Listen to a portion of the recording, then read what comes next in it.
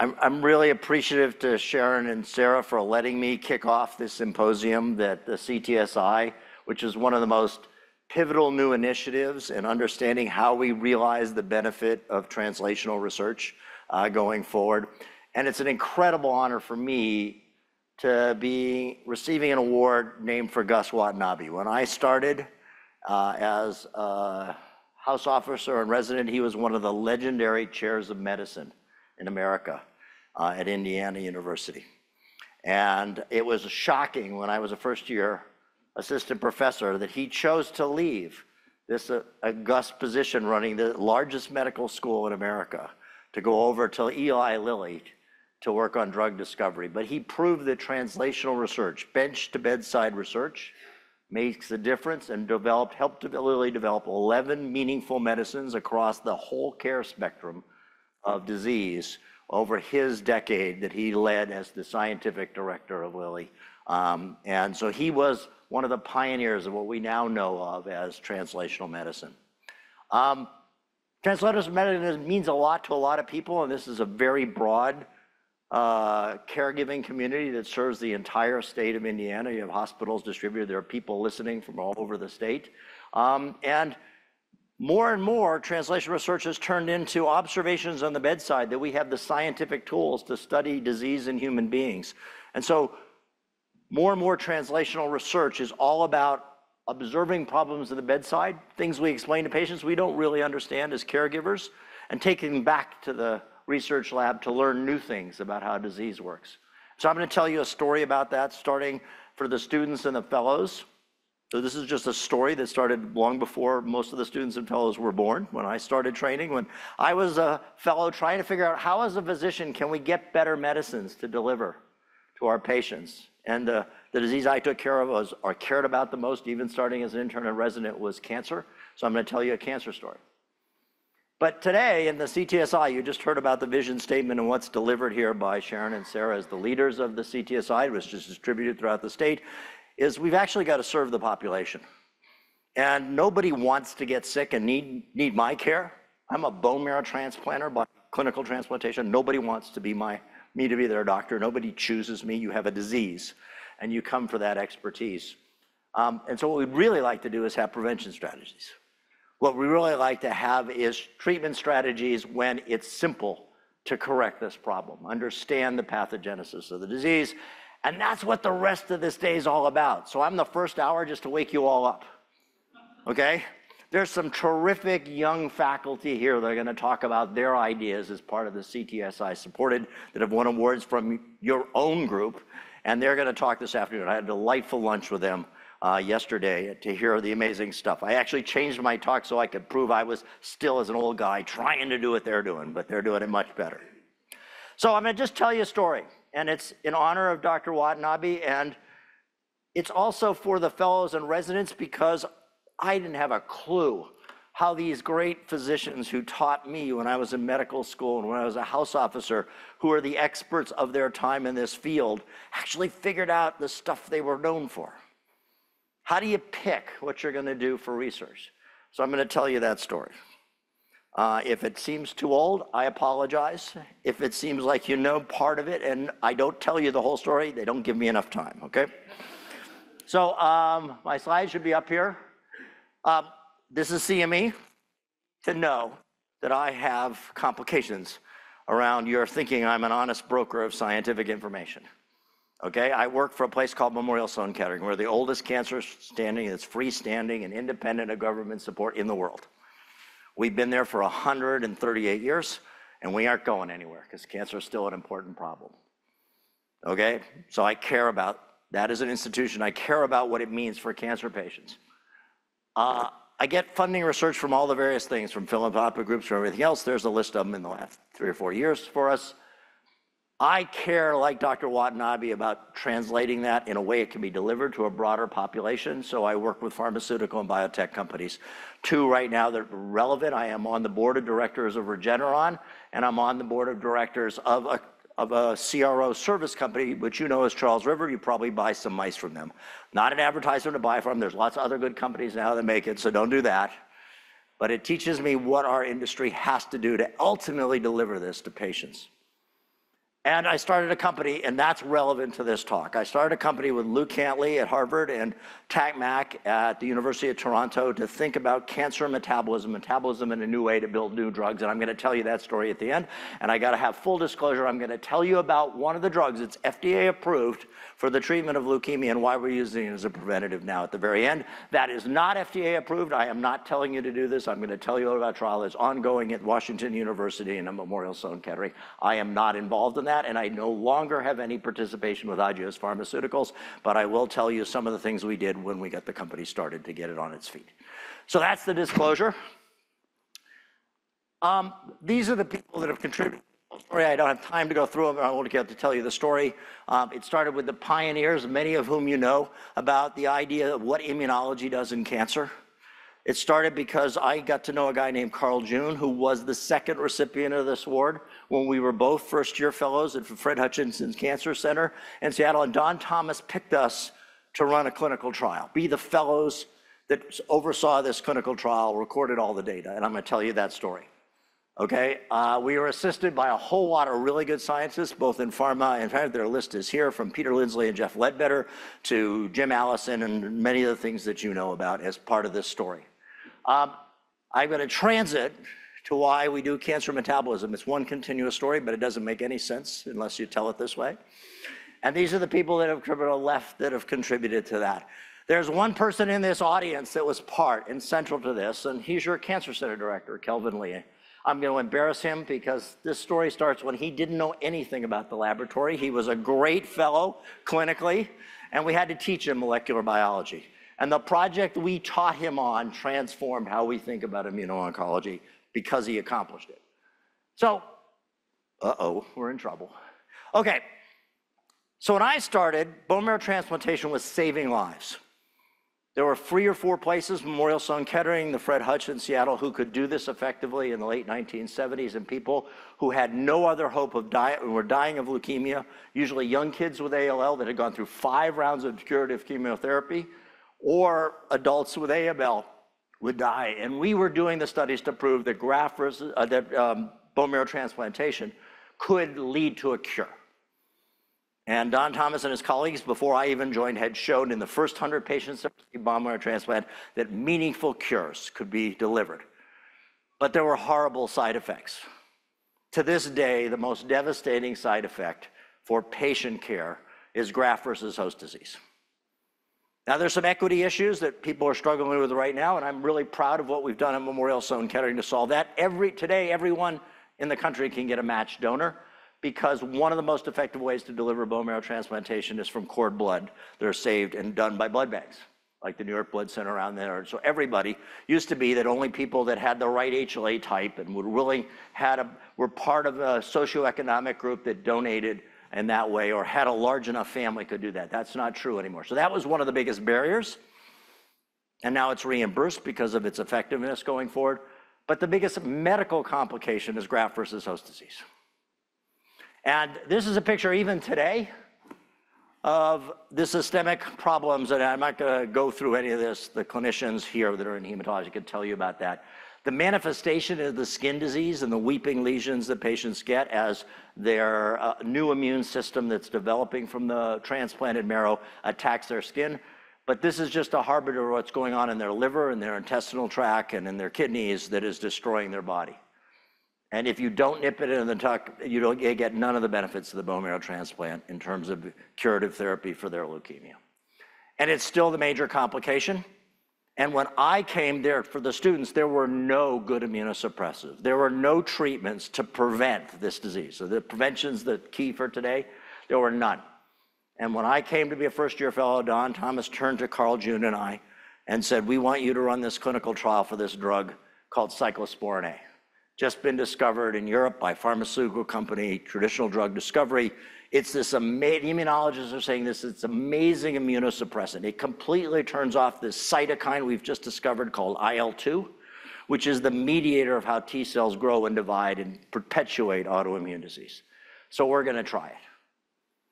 Discovered as an extract in the way traditional medicines were found at the time. We were lucky enough to give the first 100 patients that got a bone marrow transplant cyclosporin A. it was, for someone early in their clinical training, nothing short of a miracle. Before that, we gave methotrexate, which is a chemotherapeutic agent. People's mouths would fall off. They would get horrible side effects. From the treatment, we got to prevent the more horrible side effect. And it had a really great medical rationale. This is what a rationale. Stop making IL-2. T cells can't do their job. This will work. This is great. And so this is the paradigm down here. T cells get activated by antigen-presenting cells through their T cell receptor. They have to make IL-2 to clonally expand. That's why our lymph nodes get up when we get an infection. And that amplification leads to all the complications if the cell is autoreactive. Okay, so, and again, because of the MHA mix match and bone marrow transplant, that could happen, and we never understood, we still to this day don't fully understand all the rules. So we're gonna try this drug. So this is the standard academic slide that happens that drives fellows and residents crazy. Okay, because I just told you that 100 patients, it was a miracle. I won't belabor it because I want to get through a lot here. But it went night and day from how sick patients were from the suppression of graft versus host disease by taking cyclosporin A. The only hard thing for the people that are interested in biochemistry is that cyclosporin A is lipophilic. And so learning how to titrate the drug when it was saturating into your fat stores was incredibly difficult. Every day, every 12 hours, we had to measure the level. No one could quite agree what the level was. Was it the bound level or the unbound level? All kinds of interesting pharmacology was going on. But the end result is patients were so much better. Their first 100 days, which they spent in Seattle, were a delight to care for them because they didn't get a lot of autoimmune complications. And that was great because our care responsibility as fellows was the first 30 days in the hospital, and they didn't get very sick. But we had a nightmare. So the attendings all did the thing in the back. This is a dramatically effective drug. This is mechanism-based. This is fantastic. If you're the fellow responsible for the rest of the care of this patient, it's a disaster because their immune system doesn't work. And the one thing we all knew by that point in our fellowship is that the minute they get out the outpatient, because they stayed for 2 months in an apartment building together, and their kids that were part of their family members, part of probably the kids of their donor, were actually out in the school system. And they were getting all the viruses and all the bacteria that you know your kids get. And they were gonna get an infection and their immune system didn't work. And we had, at the same time this was going on, the AIDS epidemic. So we knew T cells were important. And we were shutting off their ability to work. And we figured out that the first time they got a virus, it was going to be a disaster in the clinic. And I had the really lucky break of being the first fellow. There was one fellow in this program that had to take care of all the outpatient bone marrow transplants for 2 months. They were there for the next 2 months of their life. And it was the easiest month of my fellowship. Nobody got sick. All the things we worried about, which made the outpatient rotation the biggest headache as a fellow to deal with all the colds and concerns and everything else of the patient, 80% of them went away. And it then became the easiest rotation for the rest of my time, 3 years in fellowship. And that didn't make any sense because what the immunologists in the lab said to us is that, in fact, this completely blocks IL-2. So at the end of doing the clinical care, Carl June and I said, we have a project. We don't understand this. And the immunologist can't be right because our patients say, this isn't just turning off the ability of T cells to proliferate. We, at the time, because everybody was trying to find new cytokines, it was known IL-2 was the second one, right? So there has to be some others. So we launched, as we started our research year in fellowship, a little side project we did on our own. Not with any blessing from any of the attendees. We bought everything that everybody talked about that was a mitogen for T cells, and we put it in a tube. We added cyclosporin A because we learned how to titrate it during our clinical care. And took us 4 years. It wasn't our major project, but this result came out in 1987. Okay, we found a combination of stimulatory antibodies for T cells that did not care about cyclosporin A. Purely lab test using each other's blood and technicians in the lab's blood to test this and do classic assays. The cool assay at the time was to cross-link things with the T cell receptor, anti-CD3. This is the classic immunologist's experiment.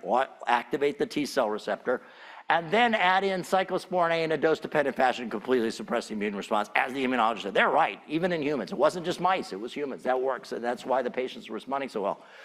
But if we stimulated with this weird combination of a 4-ball ester and anti-CD28, cells proliferated just fine, and they did not care at all whether you added cyclospore A. And that's why, at least to this day, we believe, I don't know that they even prove it, that that's the pathway by which you can still mount an immune response if you care enough. There are alternative pathways to activate T cells.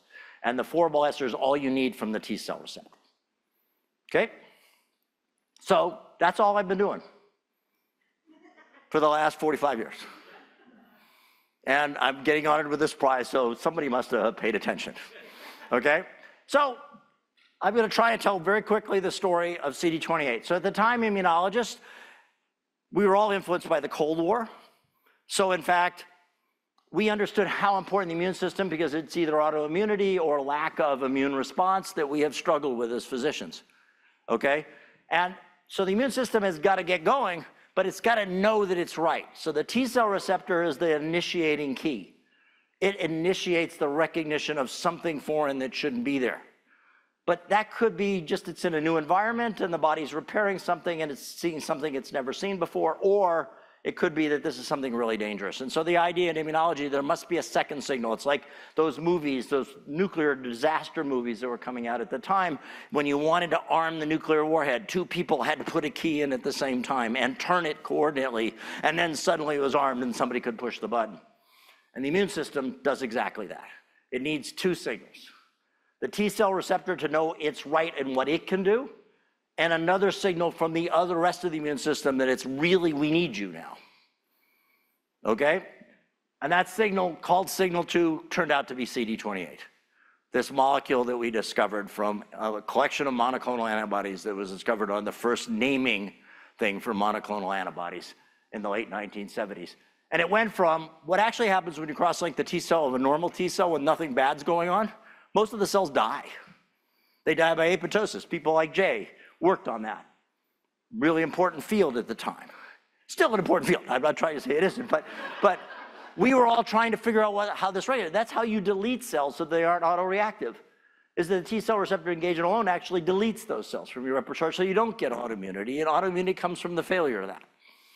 But on the other side, if you get 2 signals, the rest of the innate immune system says, yeah, you're right, we think there's something wrong here. You're off to the races. And what T cells have to do first is clonally expand and proliferate. They have to make more, so they have an army that you can send to this virus infection as we just experienced with COVID. Sometimes we send too big an army and we get cytokine storm, but you need to do it. And then you need to figure out how to control and regulate it. And that's been a major focus of immunology research the last 35, 40 years. We didn't discover a new cytokine. So we asked, why can these cells proliferate? It was known T cells needed cytokines to clonally amplify. And much to our chagrin, as we learned molecular biology, they just made buckets more IL-2. And it's an autocrine growth factor for the immune system. So when you just cross-link the T cells in human beings and in their peripheral blood, a few of the memory cells will actually make a little bit of IL-2. And that's the signal you see here on this northern blot when you just cross-link the T cell receptor. But you act both keys at the same time, and they know what they're supposed to do, and they're going to take control. And they make buckets. Actually, this production was the first time we did anything. This is more production than they could get from cost cells in the pharmaceutical industry. Our own T cells were better than the engineering of the time, even to this day. They make more. But they needed this co-stimulatory signal. And we made a proof of principle. At the time, for the fellows, the way you measured lymphocyte proliferation is you put a mitogen, all these molecules that were being activated at things like some of the lectins like concanavalin A, and you study proliferation by adding tritiated thymidine, and if a cell incorporated tritiated thymidine, that it was making DNA. But if you actually looked in your culture, what was happening is 90% of the cells were dying, and a few cells were still alive, and they were trying to keep their DNA going. And we were practical people taking care of patients in the clinic. We knew they needed more T cells to mount a response because of the HIV epidemic. So we took a demonstration project, because we didn't think anybody would pay attention to us, to actually say, you don't have to count T cells, you need to learn how to make more of them. So this is the demonstration project we did in 1992. Carl figured out how to take and put on a bead the 2 antibodies, the one for CD3 and CD28, so we could activate every T cell. And then we took from normal volunteers, that means technicians and fellows in the lab, 10 mils of blood, okay? And from that, we isolated by negative selection the CD4 T cells, 5 million of them. For those of you that worked in a lab, that's just enough cells to see at the bottom. And then we added these beads to them, and we gave them culture media, and we just saw what happened. Just so you understand, the 5 million we get from that tube of blood is just enough cells, 5 million, to see the number of cells. 50 days later, this is the number of cells that were present in the culture. Now, this is done by dilution, so we don't keep all of them, but it's an extrapolation if we kept all of them. This is 100 kilograms of T cells. This is more mass than any one of you walked into this room with. These are the best proliferating cells. Forget cancer cells. These are the best proliferating cells when fully on and fully armed. They go for it. And so this is the signal that allows our immune system to amplify. And that's pretty exciting. This growth process, when we published it, became the standard of the field by every cell therapy that you've seen involving T cells, for gene therapy, for CAR T cells. It is the backbone now of the entire field. So I'm telling you about it because otherwise you wouldn't know that there was one day and one time when Carl June and I sat in a room with our hands and did these experiments, okay? We're incredibly proud of that because it's used worldwide, okay? We wanted to understand that, and that's what we've spent the rest of our careers doing. Carl to generate CAR T cells and was the second recipient of this prize, and I wasn't smart enough to get to the engineering, so I'm gonna tell you some of the other stories. So this is Carl's half of it. It really works. He reduced it to practice. We actually ran a little biotech company which provided all the intellectual property for why we have CAR T cells right now. This is a pheresis product if you've ever been to your blood bank. So we pherese for platelets and white blood cells and other things at the time. And this is the product down here in the red. It's red because it's still contaminated with tons of platelets. And this is the white cell cut of a plasmapheresis. And then you put it into a closed culture system that Carl designed, where you add these beads. It's a fixed system, so it's never opened again.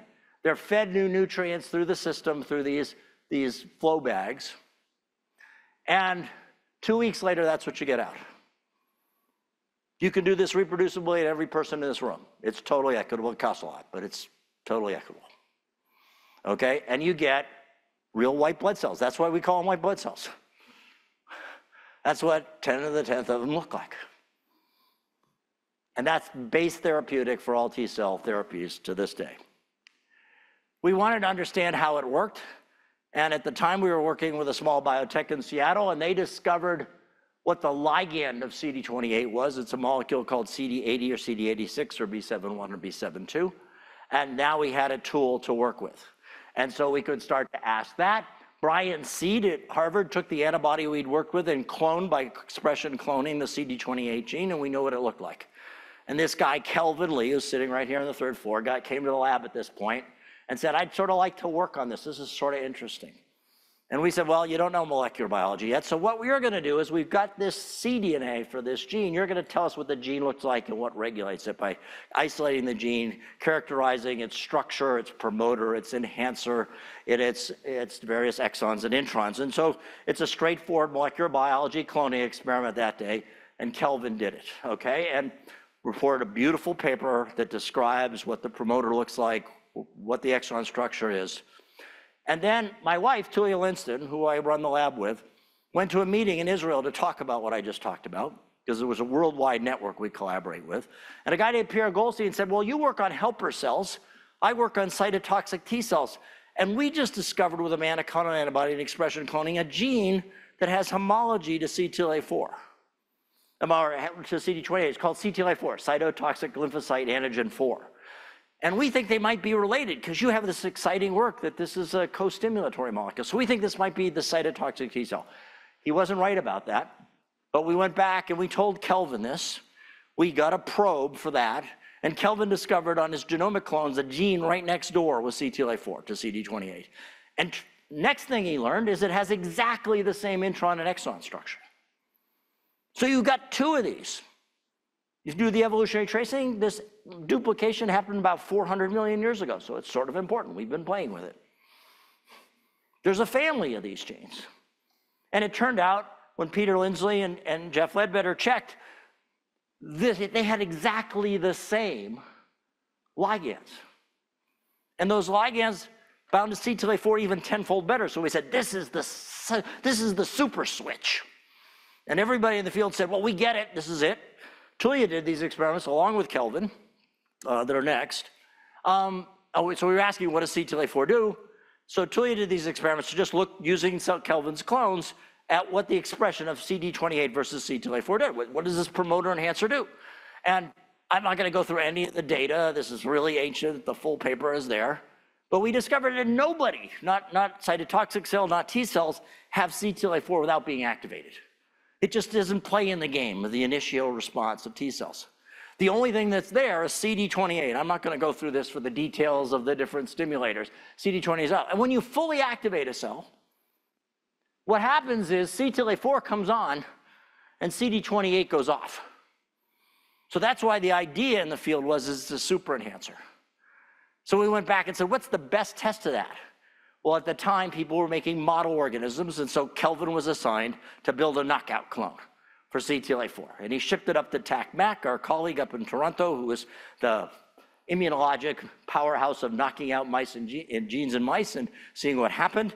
And about a few months later, Kelvin got a call from his colleague in Toronto. And they said, we figured it out. You have to know Tak, he doesn't like to tell you the answer, he just likes to tell you he figured it out. Every single mouse died within the first 3 weeks of life.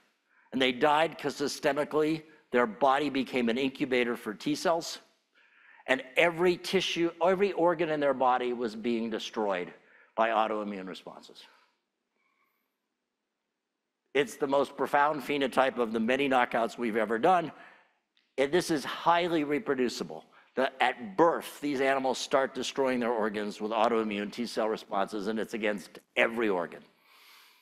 There's no tolerance because there's no negative regulator. And so what we were able to do with Jeff Bluestone and Jim Allison confirming this, CTLA-4 was a negative regulator.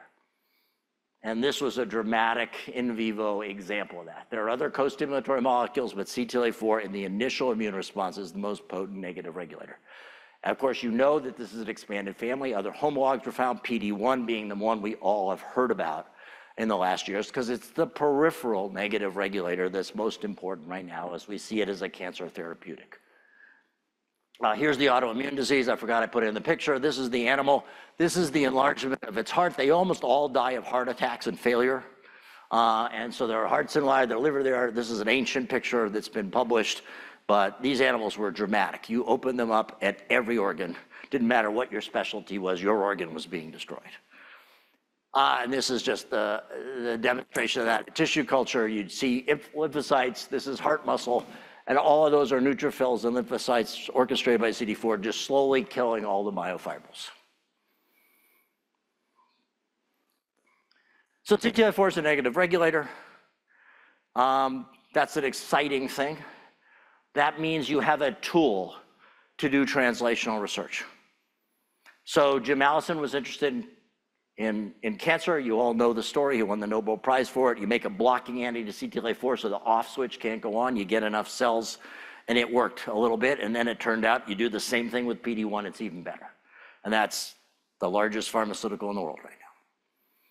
We were more interested, Carl and I, in, gee, this is interesting. This is much more avid. So pharmacologically, this extracellular domain of CTLA-4 is a negative regulator, and it binds with more avidity than the CD28 to the ligand. So you can make an artificial molecule by engineering, so it has a long half-life. It has an immunoglobulin tail, and it has an extracellular domain that's CTLA-4. So you've now not made an antibody, you made a thing that has the pharmacologic properties of an antibody, but it actually has the binding properties of CTLA-4. So it'll bind up any ligands and hopefully suppress immune responses. And so the disease we chose to think about and do models in animals was the most common autoimmune disease because it was clear it was T-cell mediated. Anti-TNFs had just been discovered. We had colleagues in London that were working on anti-TNFs, Tiny Manny doing the clinical trials. And we said, that's pretty dramatic. We know this regulates TNF activation. So let's see if CTLA-4 Ig works in this disease. The animal models said yes. Bristol Myers bought the biotech company that Jeff Ledbetter and Peter Lindsley were doing, and they had the will to do the clinical trials. The drug is CTLA-4 Ig. It's now called Arantxa. It was there to inhibit the ability of the antigen-presenting cell to give that second signal because of the higher avidity for binding the receptor. And this is Arantxa today. It was approved in 2005 for the treatment of rheumatoid arthritis. It is still the #1 backup to TNF. There's still a debate in the rheumatology field. I do not participate in that debate any longer. This appears to be potentially disease modifying, whereas anti-TNF is actually side effect ameliorating. And so it is one of the fastest growing drugs in the rheumatology space, even today in autoimmune space going forward. It's one of the largest selling drugs for BMS. I don't know whether that's good or bad, but tens of thousands of people take it and are benefited. And Jim's approved, this is exactly the same in oncology. So these are an important receptor family for translational research. What we do in basic science, starting with clinical observations, can make a difference. So again, this is a network. There's a large family. We're learning the rules. You'll hear about other members of the family or related co-stimulatory molecules or inhibitory molecules that are being explored in the immune system. So Carl went off taking this information and said, I can fuse the CD3 tails, the intracellular signaling domains, with CD28, along with a colleague of mine at Memorial Sloan Kettering, Michelle Sadelain. They competed and collaborated to make these CAR T cells. And that was the exciting engineering that could be done new. So you could engineer a cell, have an immunoglobulin receptor, just like the CTLA-4 Ig, so it would recognize an antigen, as it does in the lymphoid lineage, like CD19. And it has the signaling properties when it's engaged of both the T cell receptor and CD28 fused together, or another co-stimulatory molecule. And that is the industry you know, and you've become a world leader in investigating new CAR therapies and new approaches around that. I was too dumb, just for the students and fellows. I said, that sounds like engineering. I don't really understand why this works, so I'm going to figure that out. And so the last really important experiment Carl and I did together was to actually take gene chips around the turn of the century. Remember when every CTSI was responsible for making the chips so people could do gene expression analyses. We don't do that anymore. We now have next-gen sequencing. And we did this experiment, which changed what my lab did for the rest of our careers, which is, and it was done in Carl's lab. This is 3,665 genes on a chip that get turned on when you activate the T cell receptor. Pretty amazing, about 10–15% of all the genes that you have get turned on when you just switch the T cell receptor. But sometimes it kills you, and sometimes it makes you this incredibly impotent immune regulator. So we wanted to know, there's going to be some cool signal transduction through CD28 that actually turns on another set of genes that are complementary to make that decision, right? 2 switches. There are no new genes turned on by CD28. But the full answer, we believe, and it's a belief, we're trying to prove it as we go forward, we found lots of interesting things I'll talk to you about, is that in fact, everything that's green got turned on, gets greener from here to here. This is CD3 alone, this is CD3 plus CD28. Everything's greener. Everything that gets turned off, that's red, and with CD3, gets redder. Every one of the genes goes into its corner in response to the CD3 better.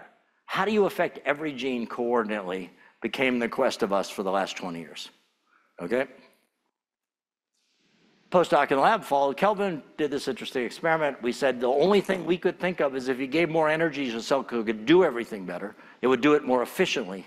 It would be better at that. So we went and looked at what happens to metabolism. And I'm just going to show one slide. We discovered, yeah, the T cell receptor turns on these things, but it doesn't give you the resources to enact those things. So the cell gets into conflict, that's death. But if you turn on your ability to access the nutrients we share in hopes of preserving you by mounting an immune response, you upregulate the glucose and amino acid transporters, and it's just an experiment like that. Here's a non-specific antibody, the way we used to do FACS. Here's an antibody specific to the glucose transporter surface expression on the cell. And you can see T cells have a basal level, and when you activate the T cell, it doesn't change at all. If you add CD28, it doesn't change at all. You add the two together, and it goes up tenfold. What you need to know for those of you who are not in the field of glucose metabolism, GLUT1, the gene that all cells other than insulin responsive cells always works at Vmax. So it's just directly proportional to the amount you have on the cell surface. So this tenfold gain gives the cell access to all the resources it needs to build daughters as fast as you can. And in that grow-up experiment I show you, the cell cycle time is 5 to 6 hours. When you give cells all the resources they need to build, the supply chain problem and the information, they go and do their job. And that's what we've been exploiting and trying to understand what that metabolic switch is. You can work on the chemistry. So for the people that say, well, we should actually get some more specificity, it's all regulated through this gene that the insulin field and the oncology field found simultaneously for its role in oncogenesis in human, but also for its critical role in insulin signaling transduction downstream of PI3 kinase is a critical gene, AKT. It controls your ability to take up glucose, capture it by phosphorylation, and commit it to glycolysis. That's what Warburg discovered, aerobic glycolysis in cancer cells. And CTLA4 negatively affects this because this is serine 3 kinase, so you dephosphorylate it, it's inactive. Doesn't matter what PI3 kinase does. So this is the access of cells that are not professional metabolic cells to nutrients in our body, and this is the T cell regulation of that. That led us for 10 years in my lab to start the fields of immunometabolism and what's called oncometabolism these days, the study of where metabolism fits in. We, and many people in the field, have fleshed out that model I just showed you of how it regulates an amino acid metabolism, coordination of mitochondria and glycolysis. I'm not going to bore you with any of those details. We did that. But after a number of years, we started to whine about this. We found all these signaling pathways that had not been understood beyond insulin before that regulated this complex maze we all learned in biochemistry of intermediate metabolism. And lots of oncogenes were implicated in regulating aspects of metabolism, and you can't pick up a journal today to not see that. And it's critical for the immune response based on what I just told you in studies from many other laboratories now. We're a minor part of it. But it is interesting that there were no mutations. At the time this fact was done and we started thinking about this, 2007, there were no new genes that were metabolic genes that were implicated in the causation of cancer. And I whined about this. The TCGA project was going on. Everybody was excited about the TCGA project and figuring it out. And there were none. There actually are a couple now, but at the time this was done, we finally realized a couple of the oncogenes were, but only in retrospect, and I may mention that at the very end. But in 2008, right after I made this slide, I got a call from a colleague who had been at medical school at the University of Pennsylvania before me. That's how you know things for the students and postdocs. Your friends and colleagues that you know and trust call you up for advice, and you pay attention sometimes. So Bert Vogelstein, I think everybody knows, didn't really believe in the TCGA project. He believed we could do next-gen sequencing and it would be affordable enough to sequence your whole genome. And then we'd find new oncogenes. And so he was a naysayer, and he ran his own shop. He took over a shopping mall in Baltimore. I don't know if you know this. And he did exome sequencing in cancer and discovered a whole bunch of new oncogenes. And one day he called me up in 2008 and he said, what do you know about this gene IDH? And I said, well, it's funny you should ask. I have a new MD PhD student. We're working on IDH because it's really cool. It's an essential gene that regulates, we believe, the transfer of reducing equivalents from the mitochondria to the cytosol and back to balance our redox status. And so we think it's going to be a really important thing in cancer because the redox problem in cancer and the stress and the Fenton reaction, for those that are pharmacologists, was an idea. He said, that's what I thought. And he hung up because that's Bert. Okay? I go, oh, that's sort of interesting. I'll tell Pat that, you know, there's somebody interested in what you're doing maybe. And about 6 months later, I got a call from Tim Lai, who I'd been a postdoc with, who's at WashU, and he said, what do you know about IDH? And I said, same thing I told him to Bert, and he said, gee, Craig, that's great because I just sequenced the second leukemia patient, and we don't know whether it's a passive bystander or not, but in fact, there's an IDH mutation. What do you think about that? And I told him the same thing, it looks like redox, and he said, okay, that's really helpful. I'll let you know if we do anything with it. And I went and told Pat this. And then Bert Vogelstein sent a paper with his colleagues at Duke that transformed everything. This was present in every case of secondary glioblastoma that existed in the Duke database. Mutations in either IDH1 or IDH2. And I was asked by the New England Journal, because nobody else cared about metabolism in cancer, to write the editorial. And I said, this doesn't make sense. So here's what IDH is. It's not the enzyme you learned about in the Krebs acid cycle, but it's more important. The enzyme you learned in the Krebs acid cycle is not essential for human life. That was discovered right about this time. That gene is called IDH3, but it's the one you learned, Krebs discovered. It's an NADH-linked dehydrogenase in the TCA cycle.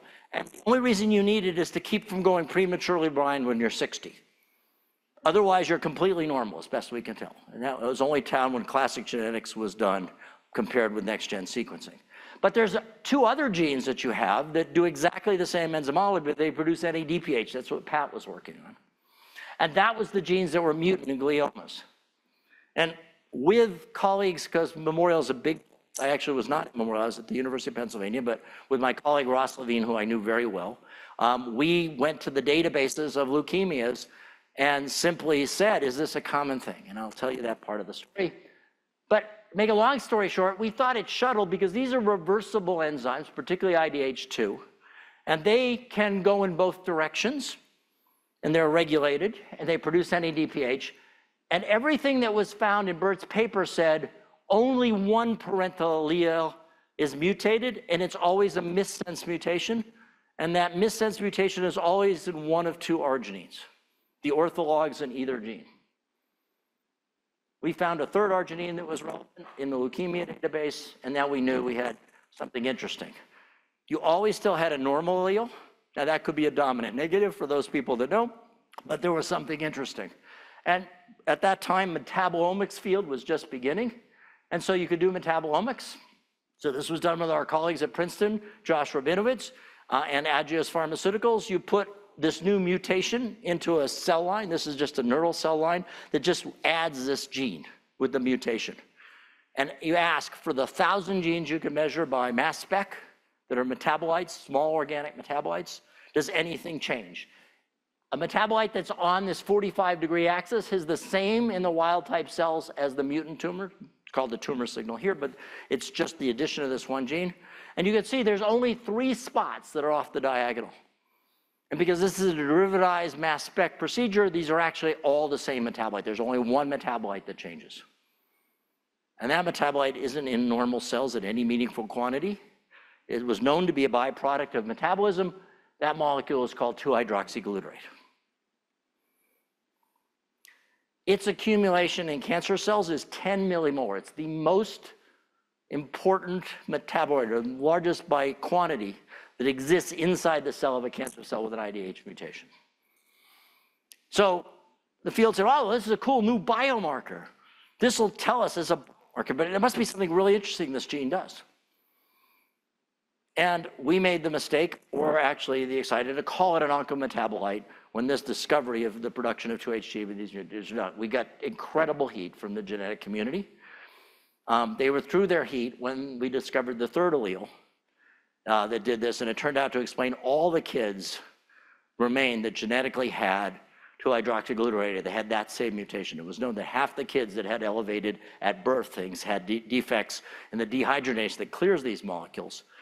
The remaining had the mutation, the same mutation. So if you get it at birth, you actually have incredible neural development defects. The biochemistry is that IDH works as a dimer.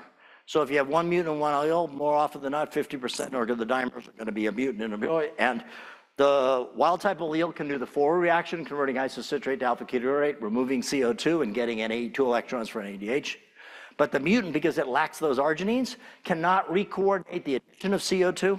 I didn't bore you with the structural biology, but it can add the 2 electrons, and that makes 2-hydroxyglutarate. And it just builds up because it overwhelms the cell's ability to deal with detoxification with things like P450 and dehydrogenases. And it accumulates at 10 millimolar. And we could actually we had a chemist make a ton of this. You could transform cells, or at least for periods of time, by just adding the metabolite. It truly is an oncometabolite. The great thing for us, I'm a leukemia doctor, as I just told you, And we didn't think we need any more genes. We didn't need the geneticist to tell us more genes, and suddenly we had a new gene. And so the great thing about bioinformatics and computational tools is you can do association studies. And so we did an association study. We said, we know all these other drivers of cancer. When do you get IDH? What other do they go along with? Because there's not one gene that just causes leukemia full on. You need combinations. And you can do these kind of mathematics. This is a circus plot of a database that existed at Memorial Sloan Kettering of all the patients that had an IDH 1 or 2 mutation, what other genes were mutated that were known to cause cancer in their incidence. And it's every combination except one. We never saw a patient with a TET2 mutation that had just been described in France as a new tumor suppressor at exactly the same time. And we did the reverse because they discovered this is a tumor suppressor. If you've lost TET2, what other things are co-associated in the leukemia of patients that arrived at Memorial Sloan Kettering? And it was every other gene except IDH. That's epistasis, that's classic genetics done in human beings, done in a real disease. And we had a pathway now. And so fortunately, Angela Rao out on the West Coast and others figured out that the TET enzymes were demethylases. And we went on to say, gee, the demethylases do a really interesting reaction. They hydroxylate methyl groups on both histones. So there were 2 families. Angela did this in TET. It was subsequently found that the Jumanji family of histone demethylase does the same enzymology. They take the energetics of converting alpha ketoglutarate to the next product of the TCA cycle, succinate, but not in the TCA cycle, directly as a dioxygenase using molecular oxygen to hydroxylate these methyls. If you do it 3 times, the methyl falls off and you've demethylated the substrates. And we now knew that demethylation occurred in the regulation of gene expression, and this 2HG absolutely blocks the cogs in the wheel of that enzymology because it's a competitive inhibitor and it's 10 millimolar and it's better at binding and inhibiting these whole family of dioxygenases than any other molecule so far that's been found in biology. And so you just lose the ability to demethylate. I think I did this. Leukemia turns out to be a block in the differentiation of the common myeloid progenitor cell. It's just those cells continuing to accumulate and not knowing how to differentiate. And the 2 most potent things, Ross Levine and others in my lab, made mouse models along with Scott Lowe. Both TET2 and 2HG do exactly that. They block differentiation in vitro models. I'm not going to show you the data. So the commonality is you block differentiation. The rest of the body needs more blood cells. You get all the inductive signals to hematopoiesis. But the cells can't execute on that because all they know how to do is make more progenitors, and you suddenly, slowly but surely get leukemia. So the question is that any good? At that point, the oncologist said, well, this is all fine. It's laboratory-based stuff. This is classic Gus Watanabe translation. Let's make an inhibitor. We have colleagues at Agios Pharmaceutical. We've made a mouse model that has the 2 IDH common arginine mutations. And they had found a tool compound that blocked one of them, but not the other. Not great for patients, but really great as a tool, because we had both models of leukemia in the lab, thanks to Scott Lowe. And this is just to demonstrate that. This tool compound blocks the ability of the R140 mutant to make 2HG, the R172 mutant to make 2HG. And when paired with a RAS mutation, either one of them, these inexorably got leukemia. That was what had already been reported with Scott. And so we took this drug and we treated the patients. And now patients were mice. We have a mouse hospital, as we call it, to try these things on.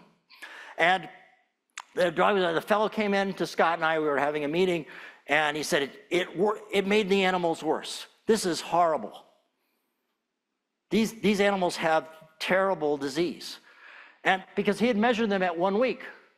And at 1 week, these animals that should have reacted had a white count that was 2.5 times higher. Well, I'm a trained hematologist. So I said, well, okay, let's not panic. Sometimes you get the opposite result of what you think. It's cool and you learn something in science. It's important not to panic. Let's go look at them under the microscope, not just put them in a cell counter. And this is what the cells look like. These are the blasts, and these are the drug-treated cells. They're fully differentiated into macrophages. So every cell that was leukemic in these animals over the next 3 weeks turned into a mature cell and died. Did its rest of its last history. And at 3 weeks, every one of these animals went into remission. And the other model, where we can't inhibit 2HG, the drug doesn't do anything. It's not toxic, but it doesn't do anything. And that led to the pharmaceutical industry, multiple companies, but Agios was the first into the clinic. They don't actually make these drugs anymore. They sold them to Servier, but they took them into the clinic to say, does this work? And a young fellow in the lab got excited who was doing clinical research. That's why you need a CTSI to get somebody excited to do the clinical trials. And he did a clinical trial. It's the second clinical trial, although the FDA doesn't, I can't actually say it failed. The first failed clinical trial that led to a drug approval was Gleevec. You probably don't know that story. They started doing the treatment. Halfway through the dose escalation phase 1, remember phase 1 clinical trials are only for the safety of a drug, not its efficacy. The second dose escalation of Gleevec, everybody went into remission. And so they had to go to the FDA and say, what do we do? We don't know what the dose limiting toxicity is, but people are better. I'm not gonna give them more. And the FDA didn't know either because they'd never seen that before. They did 1,500 more people at that dose level in the failed phase 1 drug study. It never was completed. Those patients are still studied today as part of that phase 1 study. They have a longer half-life than their age-matched controls, which were subsequently added to the request of the FDA, but it led to the approval without a completed clinical study. You find a really meaningful drug, it's cool. This is the second one, but the FDA knew about what to do. So they said you have to convert. When 40% of the patients at the second dose level went into, or I think it was the third dose level, went into remission, they said, just stick at this dose and see what happens, and we'll call it a phase 2 study now. But we'll close because at this dose level, you can report the toxicity. It's really pretty safe. I'm gonna tell you about its black box warning in just a minute. The drug rolled another 126 people. He duplicated the first group, and the drug was approved. 40% of patients went into remission. We don't know whether this is curative because most of those patients were young enough to go on to bone marrow transplantation for their curative therapy because they do much better if they're in remission at the time. So this did lead to meaningful cures, but in combination with existing therapy, these people that had failed multiple previous therapies. It was transformative because nobody dies. It's not like when you take a bone marrow, for those that are hematology oncologists, we take a bone marrow 7 weeks into leukemia to see that all the hematopoietic cells are wiped out and the normal cells will come back. This is what it looks like at 2 weeks. At 2 weeks, there's tons of cells still, but they're now not blasts, they're differentiating cells. And at 3-4 weeks, the marrow's normalized. Nobody dies, they just differentiate.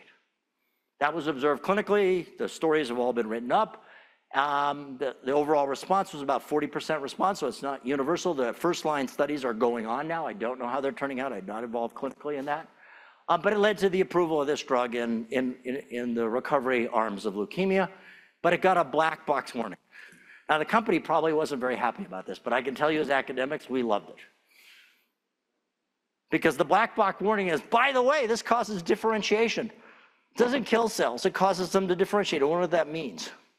And it is important, there are side effects to cells coordinately going through your body and dying off and overwhelming the kidney and other organs. And it has to be managed, but it's a manageable. We know about that in cancer because we give toxic chemotherapeutic agents. So this is a real black box warning. Don't anybody say, I don't think that that's important to pay attention to.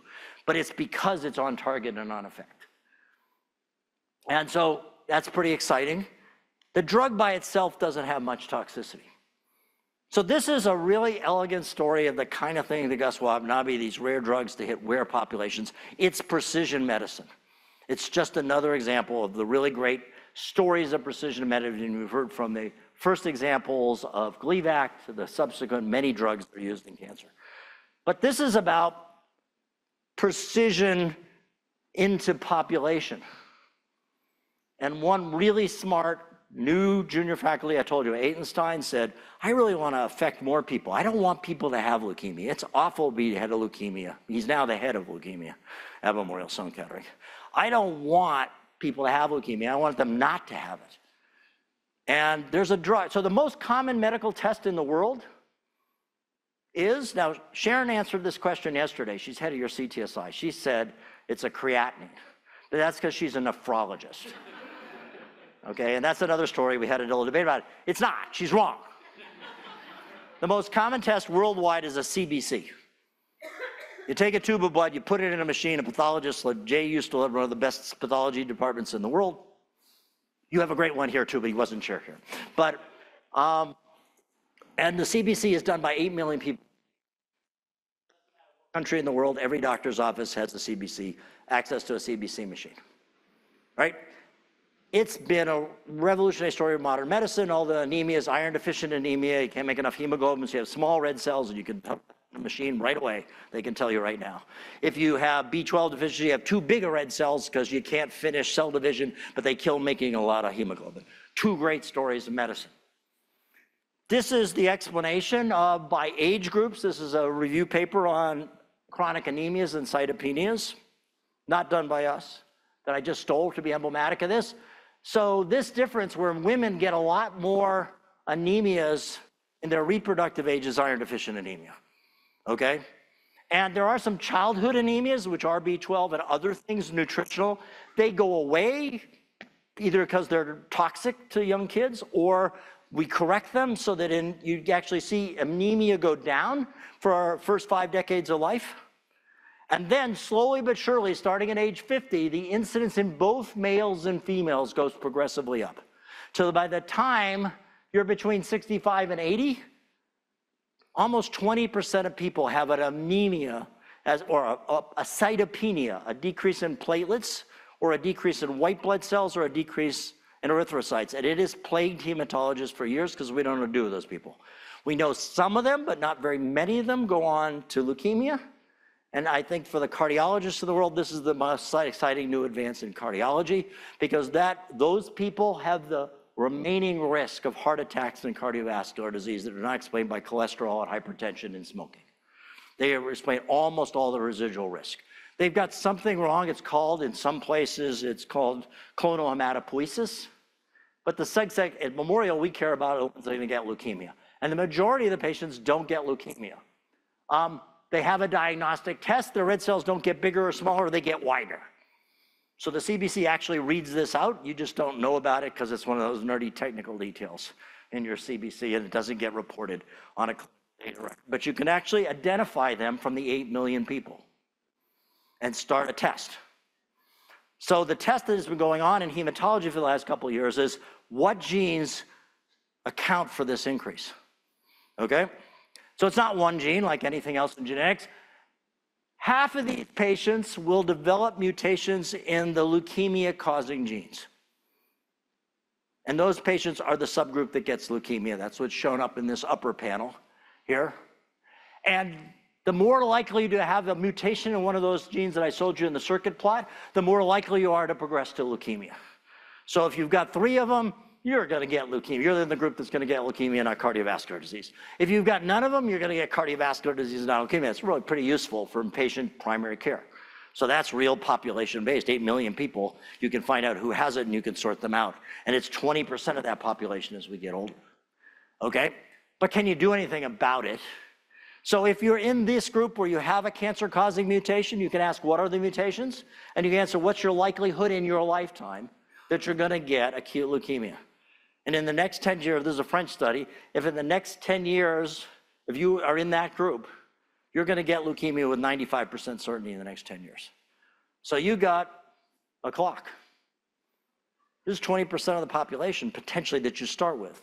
This is one of the major bad outcomes. This is why we're seeing so much older adult leukemia right now.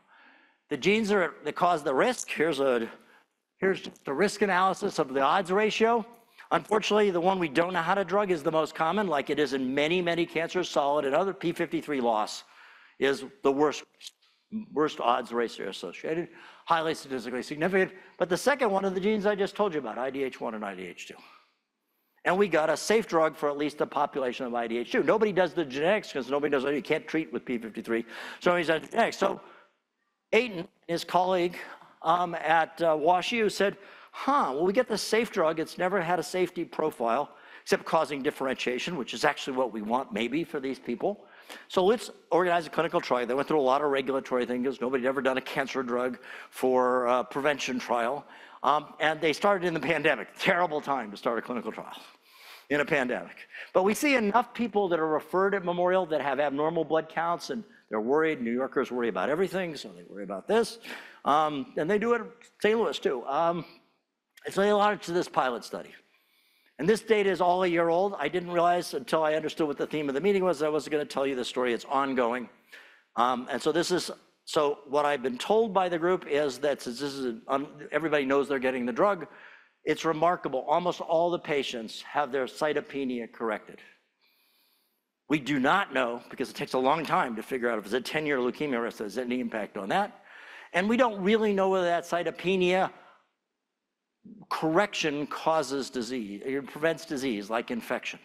But here's the very first patient that was dosed a couple of years ago and is still on the drug and still having a positive response. I hear from Aiton. Last time I talked to him was about 4 or 5 months ago. I'm not involved in the trial. He gave me this slide. This is the very first patient enrolled in this trial. They have granulocytopenia that was chronic and it had been followed for over a year. It was referred to Memorial Sloan Kettering with a low ANC, so that's really to amount of a high infection risk. And so they were referred, was there anything we can do about it? The person agreed to enroll in this trial. And this is the first day they got the drug. And this is the correction of his white count. I am told, I have not seen the data, that this patient continues to have a corrected white count. He knows he feels better. Non-disclosure, I don't know who it is, but apparently it's a male. And this is an ongoing study of prevention. This is one of the most common things that brings people in aging to the primary care doctor, are somebody getting a CBC, not feeling well, going to a doctor and saying, can I do anything about it? So we'll see. It will not treat everybody that has that, but the people who have IDH2 mutation, whoever get a P53, that trial hopefully will be done. This is purely investigational. We would like more centers to do this. You have 8 amazing medical schools. You could do this at the CTSI, but you'd have to talk to Aiton or his colleagues about this. But it's really exciting for us to now start to see prevention therapies start to move into population-based research, because that's how we deliver to the public and get them excited with science again. I apologize for going on so long. I've cut in 5 minutes into your break. This really wasn't set up to have a lot of questions and answers. I'll be here throughout the day listening to the exciting talks. And I really appreciate the honor of receiving this award from it was named for Dr. Watanabe. And I hope we've done just a little bit to excite you about why we all come together as academic medical centers to do translational research. And I just shared one of the many great stories that have come out of the last couple decades. So thank you for your time, and I look forward to the rest of the day.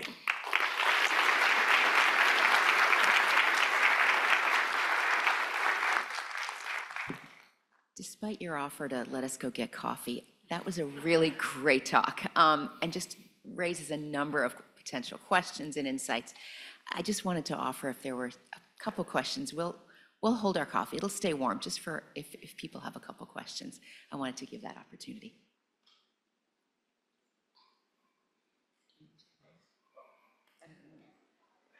While Jay's getting up, I do want to mention one person who's laughing out in the back corner as you made those comments. Louise Carlson was my first technician. She and I formed a new lab in 1987. She was brave enough to move from Seattle to Ann Arbor, Michigan with me, because she's an adventurer. She has the best hands in science I have ever worked with. I'm pretty good at starting experiments, but she's the person that finished every experiment we did in the first 10 years in my lab.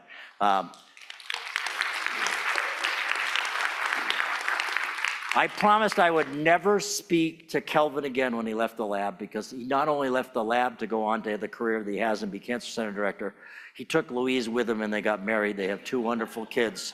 And Louise has never once thought come back and work on this great team we had. But it's really an honor for me that she's back in the audience, a member of the staff here at IU. And Louise, thank you for being here and for everything.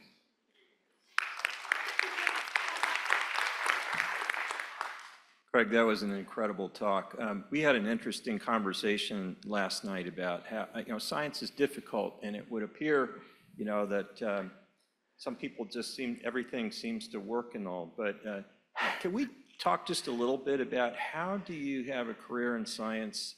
Inevitably, there'll be times when things aren't working or it's very discouraging. Any insights for all of us about how you get through those times? So I probably left some names off, but we're all in this together. And sometimes medical centers think they compete with each other. We don't. We're all involved in that together. And sometimes your research doesn't work, but I have colleagues that started when I was in medical school and then a resident and fellow, and they're the people I draw on. They're the people that I mentioned in this talk. Nobody does this alone. I cherry-picked some stuff that tell you that it's been an incredibly exciting journey to be part of this and follow on the leaders like Dr. Watanabe, who thought about these ideas in a modern sense with molecular biology. But what matters is to remember, okay, that you didn't cause these diseases, but we need to understand their scientific underpinnings and see how to find rational ways to understand that. So sometimes you're only frustrated because you discover some of the pathogenesis with no way to intervene with that, and that seems like esoterica to the public. And that's why we need translational research. And ultimately, our goal is to prevent it. And that's what we're going to spend the rest of the day on, is how do we get in for the population? How do we make it more equitable?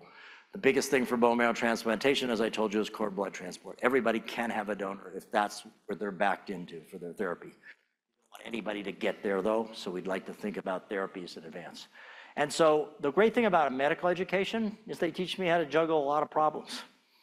I had a lot of patients. They all had different problems. We take the lab the same way. We have multiple projects. They're great training projects for students that are in the lab, for undergraduate students to come learn how exciting science is. And so all those other times we're training people. I get criticized a lot for things I didn't follow up on. I like to think that's not my fault. Maybe it's an excuse, but I've had great fellows like Kelvin that go off and work on that problem. And then we don't compete with our trainees. They're smarter and better. They're the ones that did the work.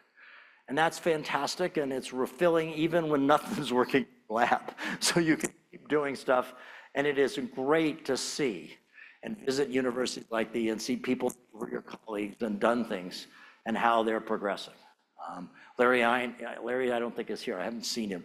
Come on, he's somebody like that who made IU in oncology a hopeful place. He cured men with testicular cancer. That's amazing.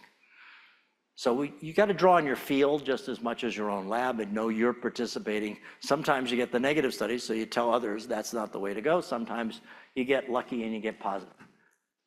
We're like baseball players. I know Shohei Ohtani just had a record baseball game for the ages yesterday, but in reality, most people that can bat over 250 are professional ball players.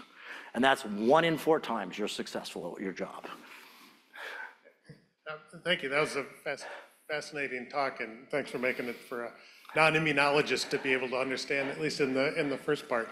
So that, well, I mean. Yeah, we're really good at immunity. This is true of all medicine. It's just whoever says it, right? It's in their field. But okay, go ahead. Okay, so the rest of metabolism was said.